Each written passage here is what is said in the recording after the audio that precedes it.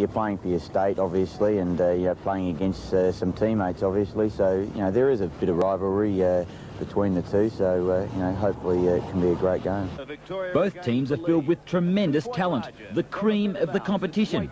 Therefore, state games are usually lightning fast, highly skilled, and a great spectacle. Now at 30, and with the demands of modern-day football, the Hawk veteran finds it a little difficult to saddle up for such clashes. But the honour and interstate significance motivates a player to do so. Well, I've found state games to be, you know, very open, very fast and very skillful. So, you know, it is a great sort of spectacle of football, and it's sometimes easier to get a kick in such a game compared to a local, you know, hard pressure fought game. Buckenara agrees that the Western Australian crowd is very supportive and plays a large part in motivating the side on the day. But on a sour note, he's disappointed that some players have lost the urge to represent their state at the highest level.